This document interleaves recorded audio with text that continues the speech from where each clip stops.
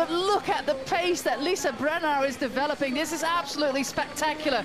Kirsten Wild only has to follow that wheel. It's Chloe Hoskin in third place, and the Valka rider, in this case, Sanguinetti, is trying to bring back Elisa Balsamo to the front. Right through the middle, it's Lorena Wiebes, the Dutch national champion. Lorena Wiebes coming to the line. She is so incredibly strong. She is the next best thing. But oh, and a big crash happening there.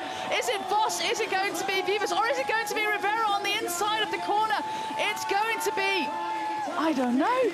Is it Wild? Is it Rivera? Is it going to be Wiebes, Wild or Rivera? I can't tell you, but what a horrible, horrible crash happening behind the first, 15, 20 riders.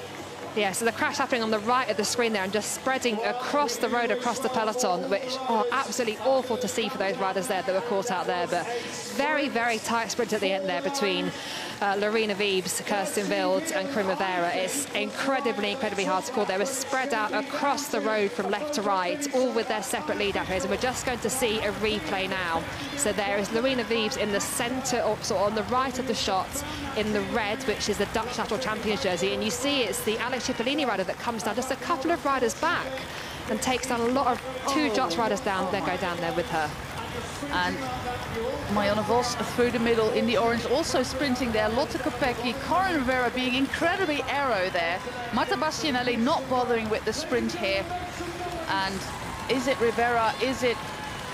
It might be Wild on the inside of the course, but still, I will have to see an overhead shot to determine that. Oh, we've got an overhead shot. Well, thank you for that. Spectacular lead out there by Lisa Brenner. Her pace was so incredibly high, but look at Lorena Wiebes developing that speed there. Look at what she's doing there. Absolutely thrilling. Letizia Paternoster is the rider of Trek Segafredo. Also there, Elisa Balsamo. Kirsten, oh, it's Chloe Hoskin going down first. Kirsten Wild trying to get there on the inside of the road. Very early sprint by Lorena Wiebes, all the way at the outside on the right side of your screen, but it is Kirsten Wild. Kirsten Wild winning her third Prudential RideLondon Classique. What an absolute thrilling finish to this race. So she had a really strong lead out there from Lisa Brenner, but it was ever so slightly too early. Then Lorena Wiebes came up the middle of the peloton, middle of the road, and Kirsten Wild just went back ever so slightly in that bunch, and then unleashed her sprint quite late. And you think it's going to go to Lorena Wiebes, but she just eases past her, sat down on the line there. So much power for Kirsten Wild. And this is so typical of the situation now in sprinting, in women's cycling. Kirsten Wild is still the queen of sprints, but the competition comes from her own country. Lorena Wiebes is coming ever closer, but just like Gent Wevelgem, just like the Panne, it's Kirsten Wild first, Lorena Wiebes second. Yeah, and Lorena Wiebes taking on that sprint in the, early, not waiting for everyone else to sprint and follow the wheels. She was ready to go herself, initiated herself, not scared of reputations. Brilliant sprint there.